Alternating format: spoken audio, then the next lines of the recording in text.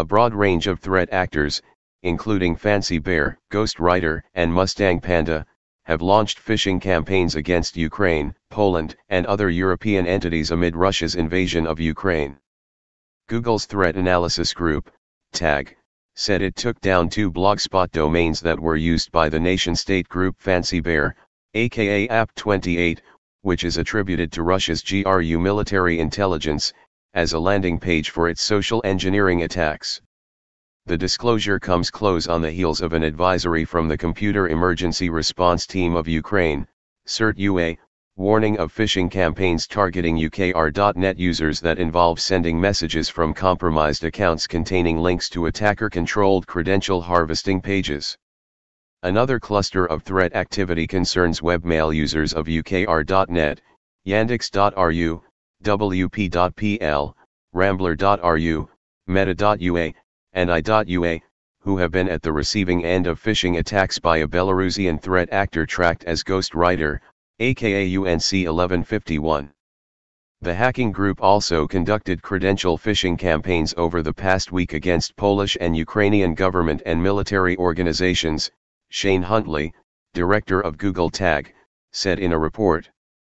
But it's not just Russia and Belarus who have set their sights on Ukraine and Europe. Included in the mix is a China-based threat actor known as Mustang Panda, aka Ta-416 or Red Delta, attempting to plant malware in targeted European entities with lures related to the Ukrainian invasion.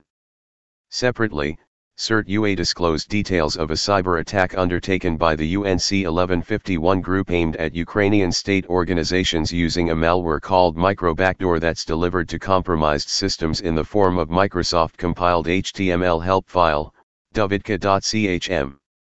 The findings were also separately corroborated by enterprise security firm Proofpoint, which detailed a multi-year Ta-416 campaign against diplomatic entities in Europe starting in early November 2021, counting an individual involved in refugee and migrant services on February 28, 2022.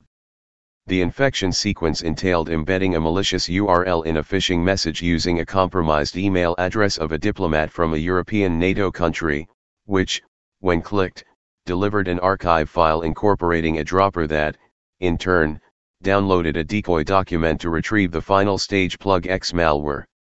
The disclosures come as a deluge of distributed denial of service, DDoS, attacks have bombarded numerous Ukraine sites, such as those associated with the Ministry of Defense, Foreign Affairs, Internal Affairs, and services like LiveAUMAP.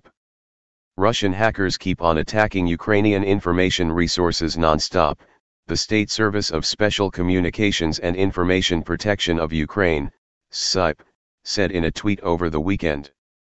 The most powerful DDoS attacks exceeded 100 Gbps at their peak. Despite all the involved enemies' resources, the sites of the central governmental bodies are available. In a related development, the anonymous hacking collective claimed that it took down the website of the Federal Security Service of Russia and that it interrupted the live feeds for several Russian TV channels and streaming services like Wink, IVI, Russia 24, Channel 1, and Moscow 24 to broadcast war footage from Ukraine. The wave of counterattacks against Russia has been galvanized by the formation of an IT army, a crowdsourced Ukrainian government initiative that's relying on digital warfare to disrupt Russian government and military targets.